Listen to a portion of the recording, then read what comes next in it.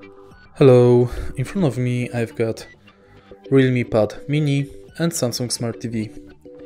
In this video I'll show you how to cast screen from smartphone to TV using YouTube app.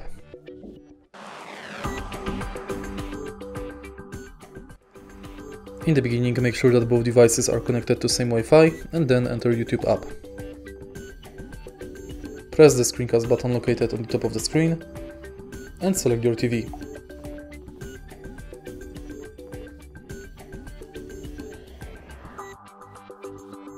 Now when both devices are connected, you can play any music you want on your tab and it will be displayed on the TV.